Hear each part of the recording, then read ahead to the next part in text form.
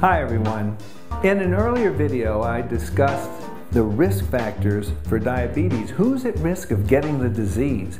And I mentioned a test called hemoglobin A1C. That's capital A, the number 1, and the letter C. And I wanted to talk more about that in this video. Now we think of hemoglobin as that molecule in our blood that carries oxygen to all of our cells. You may have gotten a blood test for hemoglobin.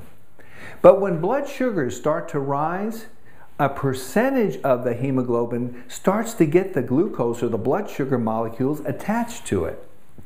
Now people who don't have diabetes have approximately 5% of their blood in general what they call glycated, or having glucose attached.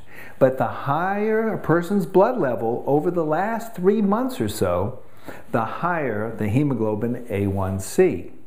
And so it's been a profoundly important test, because by doing a blood test for hemoglobin A1C, you can find out if your blood sugar has been elevated over the last 3 months and whether or not you're at risk for developing diabetes.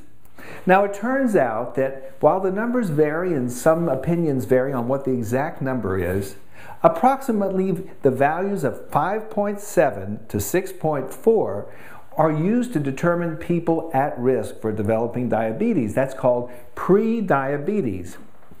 The thing that's nice about this particular test is that to get a blood sugar drawn, you usually have to go in the morning, not eat, and then have that blood sugar done. That's called a fasting blood sugar. But the hemoglobin A1C does not require fasting. It can be done at any time of the day, and it can be done whether you've eaten or not. People who have a hemoglobin A1C over 6.5 have diabetes. Now, when people do have diabetes, sometimes the hemoglobin A1C test is still measured, because here's why that's important. For every 1% your hemoglobin A1C level comes down, you lower the risk of eye disease by about 40%. That is immense, because one of the most significant and serious complications of diabetes is problems in the retina, in the back of the eye, that can lead to loss of vision.